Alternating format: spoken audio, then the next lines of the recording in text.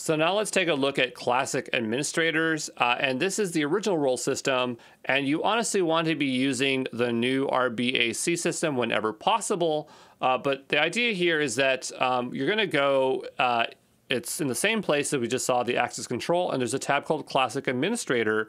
And in there, you can set up administrators here.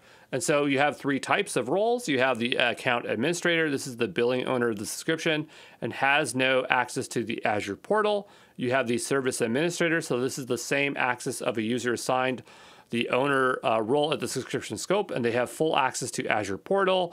And then you have the co-administrator. So this is the same access of a user who is assigned to the owner role at the subscription scope. So it's those very three simple roles. And we actually have one because when Beka, who's the other Andrew, set up our Azure account, I think it just sets you up one. So even though you're not really going to be using it, I do believe that it still sets you up one when you make your account.